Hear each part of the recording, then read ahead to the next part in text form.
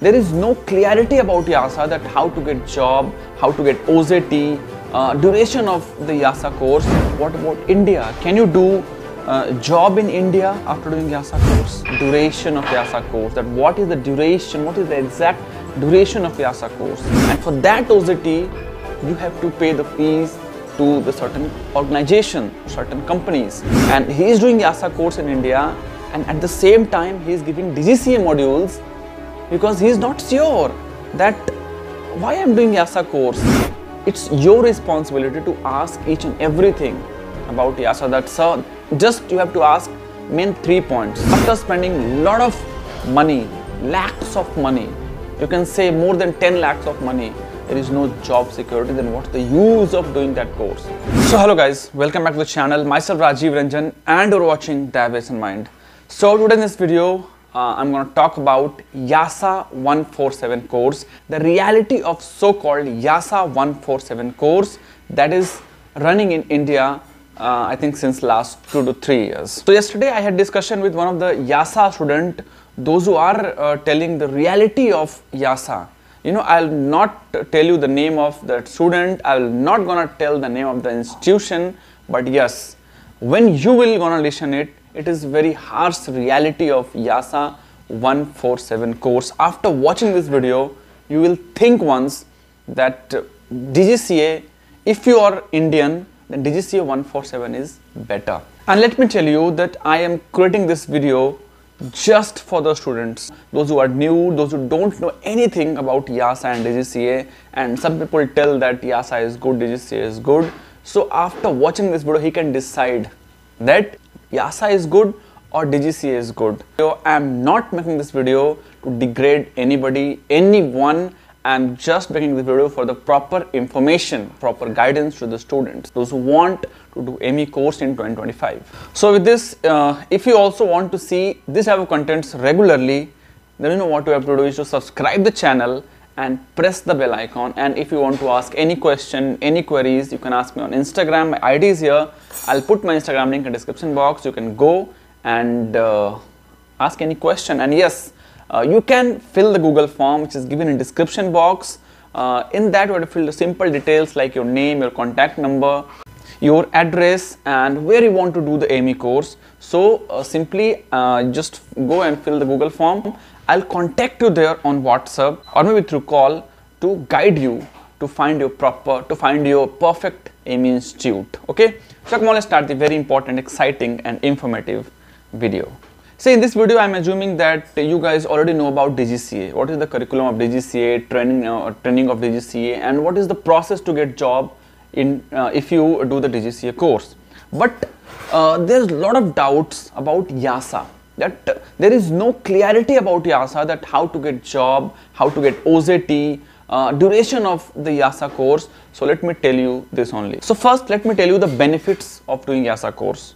So I'm sure like you know the benefits of doing EASA course. The single benefit of doing EASA course is you can do job in any European countries where EASA is applicable. But what about India? Can you do job in India after doing EASA course? So let me tell you that after doing EASA course, there is a rumor, or what you can say is reality. No airlines is preferring EASA course student in India. You know what? Because in India DGCA is applicable, and they want and they will give you DGCA license after like you become AME. You will not get EASA license. You will get DGCA license. So in India, if you are thinking I'll do EASA and I'll do job in India, then like it is very difficult for you to get job, because there in India there is no concept of EASA. DGCA will not give EASA license. Keep in mind before doing EASA course. And the second doubt is about duration of EASA course. That what is the duration? What is the exact duration of EASA course? So as DGCA 147, EASA 147 course is also for 2 years theory and in-house practical, you can say. But here comes the main point. For in EASA course, there is 2 years, or maybe you can say 3 years, but mostly 2 years of OJT. And for that OJT, you have to pay the fees to the certain organization or certain companies. I'll not take the name of organization, but yeah, there are very limited. You will see those who are giving EASA 147 OJT to the students by charging very huge amount, very huge amount just for 2 years. And I'm talking about India. If you want to do EASA course and if you want to do OJT in India, you have to do OJT after doing EASA course. It's a rule. 2 years of OJT. So in India, you have very limited option to do OJT. But if you want to go abroad, how will you go abroad? Because there are a lot of institutions which is tie up with different organizations. But is it real that they had tie up? Really tie up? So if they have tie up, then it's well and good. But if they have not tie up, they have tie up for OJT. But what about job? What about placement? If he is doing EASA course and if he'll go abroad, then he'll do OJT, and what about the job security? He'll come back to India. So I think 10 out of 1 student will get job in that case. There is no surety that where they will get OJT, where they will get job. There is a lot of confusions between us. I'm sure a lot of you guys are facing it also, and a lot of you guys know the reality.